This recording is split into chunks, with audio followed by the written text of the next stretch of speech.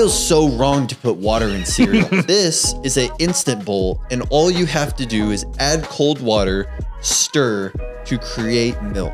Dude, this is gonna be disgusting. Oh, there it is. There's the powder. Oh, yeah. Yeah, there's the powder. Maybe you can see it in there. I think I'm having the biggest problem with the water in the cereal, and it's already making cereal soggy. 2, 1.